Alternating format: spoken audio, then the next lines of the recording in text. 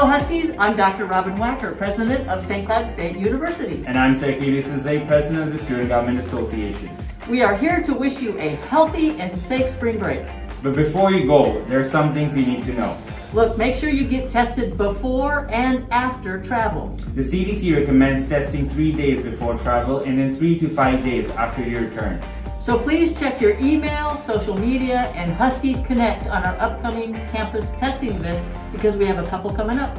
While there is new hope and the pandemic will subside, caution is still recommended. So maybe you want to consider a staycation. Staying home is your safest option. Or maybe take a road trip. If you're going somewhere, your car is the safest way to travel. So keep it interesting. Try some new takeout. Our area has a variety of great restaurants and cuisines. And most of them are now open, and the weather is warming up just in time to get outdoors and explore amazing area parks and trails. So whatever your spring break entails, please continue to follow all physical distancing, masking, and hand washing. We wish you a fun and safe spring break. And go Huskies!